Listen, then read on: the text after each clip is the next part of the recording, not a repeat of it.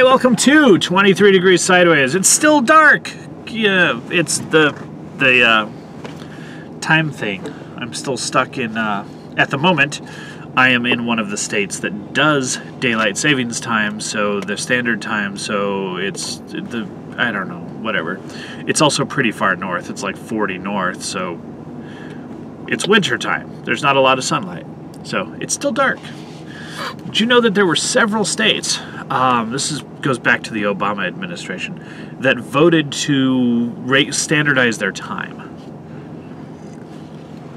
Basically, they were going to never come off daylight savings time, because daylight savings time actually makes the most sense for most of the time zones, because it's kind of arbitrary and doesn't really make sense. California is one of them, Nevada is one of them. A whole bunch of the western states especially said, no, we're just going to stay. We're not going to ever fall back or spring forward. It kills people, it disturbs people, it's bad for your mental and physical health, and we're not going to do it. And for whatever reason, I still don't understand exactly how this worked, but it was definitely the Obama administration, and they had it was very specifically political, said, no, you can't do that. That's the kind of centralized federal shit that I just don't get, okay? I don't understand why we need that level of authority in the federal government, you know. So I don't do it. I stay on Mountain Standard Time, what people out here call Arizona time, all the time, and screw it. You know, I have to make the mental adjustment as I drive through different states about what time it is for them, but you know, you have to do that if you go to New Mexico or Missouri or Texas or Oklahoma anyway, so what difference does it make if I do it for an extra couple weeks while I'm at a house that I live at, you know? Whatever. Really don't care. It's stupid, and I'm not going to give myself a heart attack over somebody else's stupid clock. Whew. Ha. Anyway, so it's still dark. And apparently I'm still allowed on the internet. Does that mean I'm not a terrorist yet? Where do we go from here? I don't know. But I do know that as you watch the channel, this is one of those time-bound videos. So this is a plans for the week video, okay? I'm going to be looking at some more property purchases. Now, here's the deal. Full disclosure, I'm making payments on a cheap piece of land down on the northern Arizona Strip in an undisclosed location, because come on, everything's got to be undisclosed at this point. And it was a really good decision. So it's a fairly remote piece, and it's not where I want to build my stuff right now. It's not necessarily something I don't want to build on, and it's there and it's available. It's actually perfectly chosen for certain things that I want to do, okay? There is an aquifer accessible. It's a pretty deep and expensive well, but it's available. Like, it should be doable. For water haulage, which is a common thing, especially at first, it is a sloped property. So the advantage with that, and we're going to talk about water for a minute here, is that if you have an elevation change on your property, you have water pressure, thanks to the force of gravity. So if you've got about I think 30 feet, 20 or 30 feet. I gotta go look it up for you guys. You'll get close to house pressure, okay? You'll get a reasonable amount of pressure. If you've only got 3 feet of drop, you're gonna get a kind of a trickle. Okay, the amount of drop you have affects the water pressure that you're gonna have. Of course, pipe sizes and everything matters too, as well as takes, excuse me, tank sizes. But the main core here, the element that I want to get at right now, is that if you have an elevation change and you can get your tanks higher, significantly higher, than your faucets, your use, then you have free water pressure, okay? If you have to do that by building a tower, then you have to get the water into the tower. That's not necessarily a problem, okay? It's a very simple piece of engineering. You can do it with a slow solar pump, low flow pumps. There's all sorts of ways to do it. You can use a bucket and a ladder, honestly. It depends on what you're set up for and what you want to do. But if you have that natural elevation change, you're in much better shape to just drive up, fill your water from above into the tanks, and then have water pressure down to your house or bathroom or whatever. Which brings up, of course, bathrooms, which is another thing that we need to talk about. But this remote property here, it's not super expensive. And this is one of the things where if you're doing land purchases in an area, finding something that's a reputable dealer. This is the biggest thing that I got out of this, is I got a reputable broker, right? I shopped around a little bit, talked to some people, and I wrote this contract with this guy, and it's fantastic. He's a fantastic guy, all right? His everything about his business is great, and I think that's the key benefit there, aside from actually having land. Now, it's land that I have a real mortgage contract on, so it's that makes a difference, okay? It's a real mortgage contract, not a rent-to-own scam. This is important. You got to look at these things when you're doing land purchases. You know, try to figure out how does that work.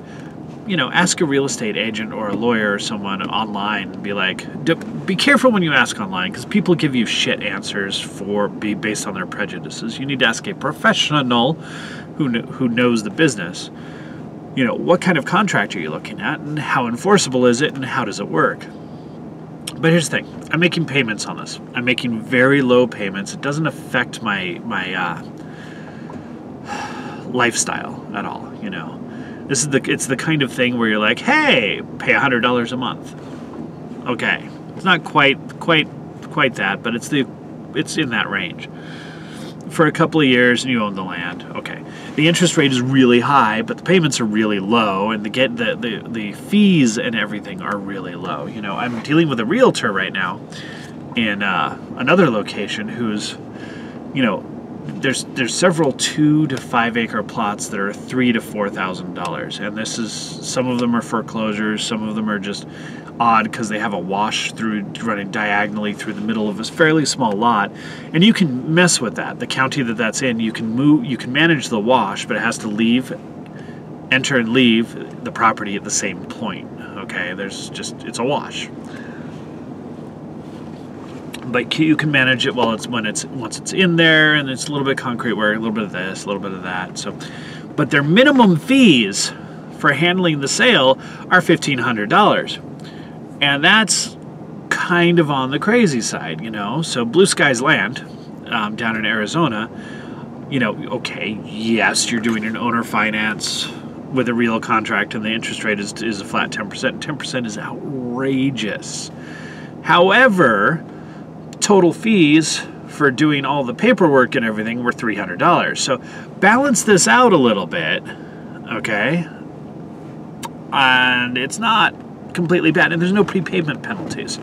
You know, so if I decide next month that I'm bored and I just want to drop $2,000 and be done with it, then fine. I can do that. I don't have to pay the interest. There's no prepayment penalty. So it's cool. The main advantage to having this is that it gives me a little bit more of a tie and a way to explore the area. It is actually a place you can just throw a tent on and camp on. That's cool. You know, often there's some restrictions about that, but it's mine. I can park on it and sleep in the back of the truck. I can't do that for 6 months without a septic tank. There's stuff going on there. But it does give me a base to explore. It gives me a way to look at other options. It gives me a way to talk to people.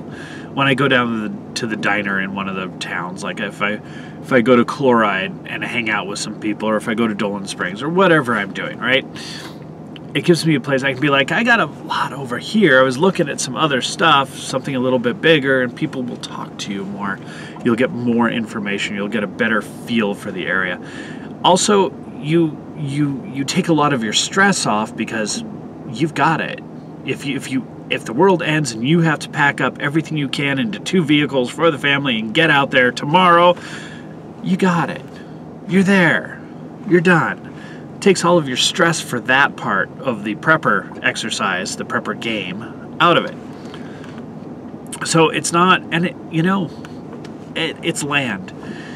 With some exceptions in due diligence and reasonable purchasing, like finding out if you can manage your wash in the county you're in, because that's,